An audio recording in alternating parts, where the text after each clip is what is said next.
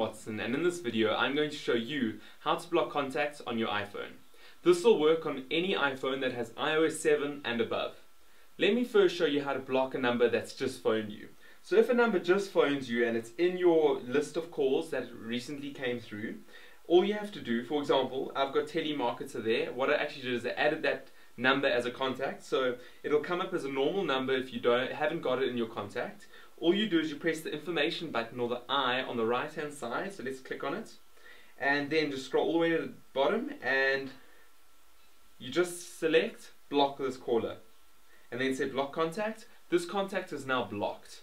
That is the quickest and simplest way to add block numbers to your block list on iOS 7.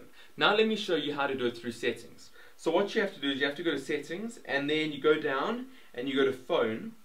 Then in phone you go down and you go to blocked, and as you can see that number that I've now blocked is now there, but let me just unblock it because I'll show you how to do that too. So let's say we wanted to get telemarketer off the block list. All we do is we scroll across and we say unblock.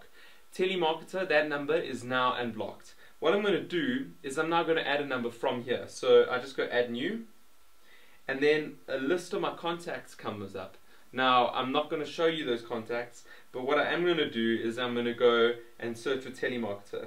Okay, so I've searched for telemarketer. You can see that on the side. I'm going to click on telemarketer, and as you can see it's automatically added that person to my block list. Now unfortunately doing it this way means you can only add contacts to your block list. So if you have a number that you want to block, you have to add that number to your contact list on your phone, and then you'll be able to block them via this way. Thank you very much for watching this video. If you have any questions, please post them in the comment box below. So what I'm going to do is I'm going to move the photography folder into the apps folder.